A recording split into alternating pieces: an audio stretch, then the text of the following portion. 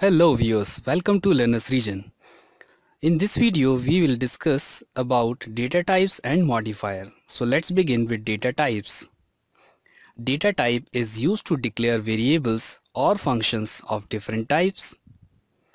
The type of a variable determines how much space it occupies in storage and how the bit pattern stored is interpreted. C language is rich in its data types. The variety of data types available allow the programmer to select the type appropriate to the needs of the application as well as the machine. ANSI C supports three classes of data types. The first is primary data type, also known as fundamental or built-in data type. Second is derived data types. Third is user-defined data types. So the primary data types are void, char, int, float and double. Derived types are array, pointer, function. User-defined are structure, union, enum and typedef.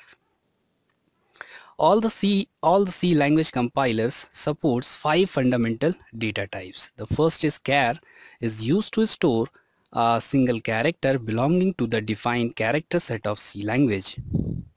Second is int, used to store signed integer, positive or negative. Third, float, used to store real numbers with single precision. Fourth, double, stores real numbers with double precision. And void, used to specify empty set containing no values.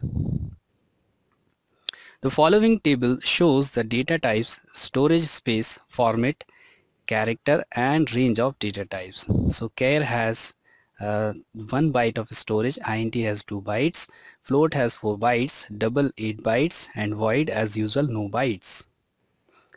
Now let's move on. Modifiers and qualifiers. The basic data types may have modifiers preceding them to indicate special properties of the variable being declared. These modifiers change the meaning of the basic data types to suit the specific needs. These modifiers are unsigned, signed, long and short. It is also possible to give these modifiers in combination, that is unsigned, long, int. Now we can see the data types with modifiers. The major categories are integral, floating point type and void. Integral can further divide into two categories, integer and character.